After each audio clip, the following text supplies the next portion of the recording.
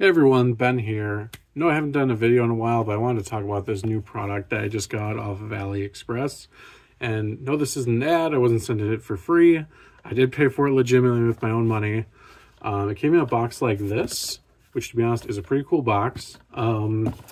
But my water bottle got like stolen or something at a sports game recently. So I'm like, I gotta get a new favorite water bottle. And I found one that I thought looked really interesting. So colors might be a little hard to tell, but it's mostly purple and gold. And I don't really know my characters, so somebody will have to tell me if that's Chinese or Japanese on here. Whatever the case is, I think the water bottle looks really cool.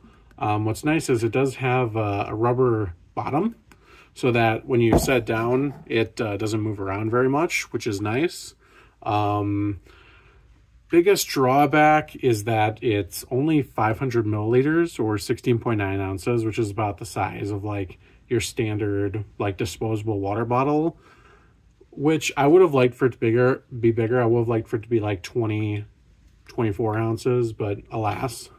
And on the top here, buried inside here is a temperature sensor, which sometimes works. You gotta hit it really hard.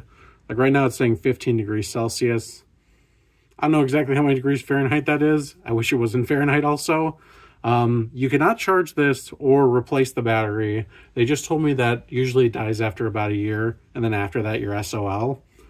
It is insulated, so it does keep your drinks cool. And it did come with this like thing for like, you know, I guess tea, which I don't really drink tea, so useless. But overall the build quality seems to be really good. I ordered it, and even though it was coming from China and it only cost me like 10-15 bucks, it came here in like within 5 days, I think. So really impressed with the delivery time on that. But I like this water bottle. It feels really solid. I like the design. I just wish there was a way to recharge or replace that battery up top. But it is what it is.